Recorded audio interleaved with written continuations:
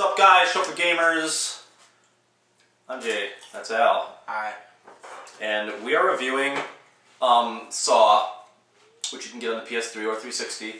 And yeah, it's based off of the movies, which I think the movies are kind of retarded, but I didn't play this game for that specific reason.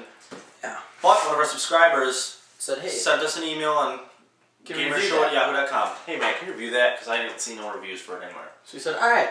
So firstly, I want to thank TonyHawk19909, because that's who requested it. Oh. Thank you for requesting it, because this game isn't shit. It's not shit at all. Pretty fun to play.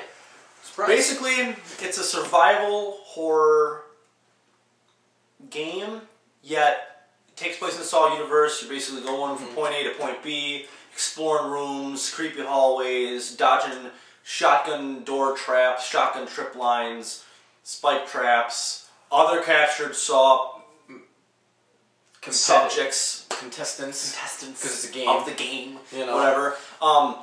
You're basically going through this crazy asylum, and you're like, wait a minute, why the fuck would these goddamn like other people in the place be attacking you? Here's why.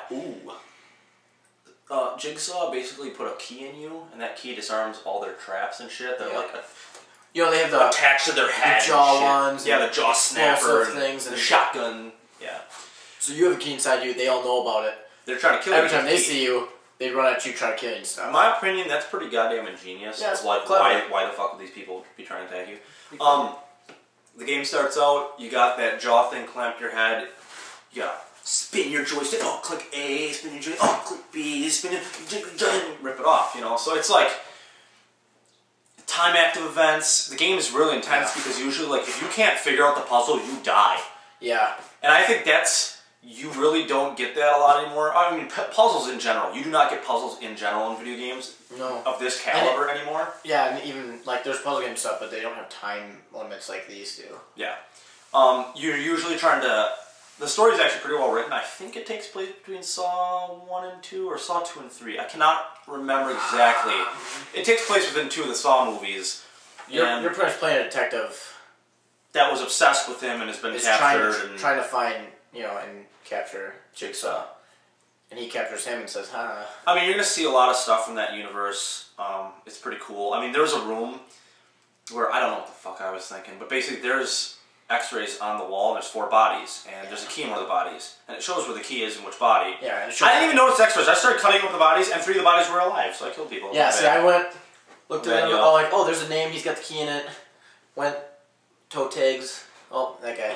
In general, the enemies are varied. Most of the time, they're fighting each other, including you. Like I said before, there's guys with traps on. That's why they're trying to attack you. There's also guys with the shotgun collars on. Later in the game, you get a shotgun collar, and if they get close to you, yours starts arming itself, and theirs has basically, their timer starts on theirs. So they have to kill you before theirs goes off to get the key. Yeah. Easy thing you can do here is just get the fuck away from them. Shut a door, bolt it, run. kill them before they get to you. Basically, you want to put distance in between them. Now, the reason I'm mentioning this, along the lines of there's also another enemy that has a bomb, like an armed grenade, in a little cage in his hand. Same thing, you want to put distance between him. My point is, most of the time you're not actually fighting hand-to-hand combat with, like, mop handles and pipes and scalpels. And, you know, you're not fighting with those necessarily all the time. Most of the time, those are puzzles too. Like, get the fuck away from him. You're like, oh crap, here's the collar guy, I got my collar on. I have to figure out a way to get away from him. Like the room you saw me playing in, a guy basically had a box attached to his head so he couldn't see me. And he's just panicking, so he's trying to get me.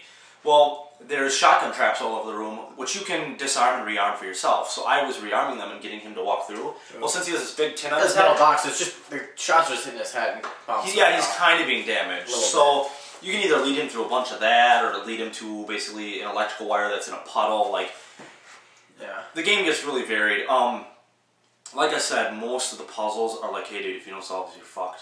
So the game is a kind of constant sense of, this is really creepy, should I go forward? What the hell was that? To, shit, I'm locked in the room, oh god, I gotta finish it. Okay, no, where do I go now? Like, so it kind of plays this emotional but most of the time I'm like, you know, slowly walking through these dark corridors looking for tripwires and stuff, and then the next thing I know, I'm in the next room.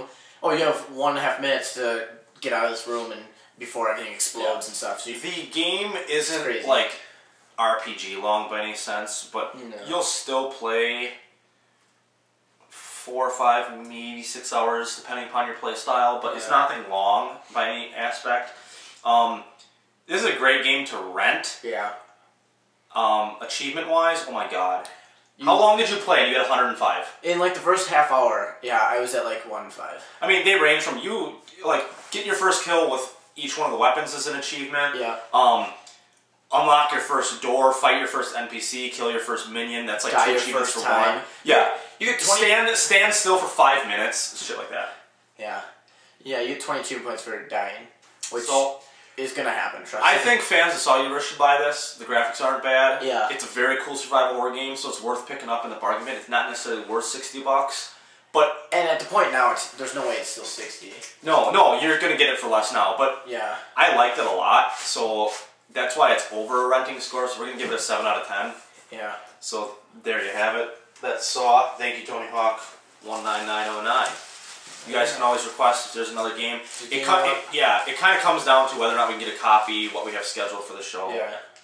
We'll try to do something for you. Yeah, that type of stuff. Okay. Next week, baby, Mass Effect 2 and Meg. Oh. I don't know if both those episodes are going to come out next week, but we'll see. We might be just playing Mass Effect, sorry. Don't know. Alright, episode 22 is called Man in the Water, Lady in the Air.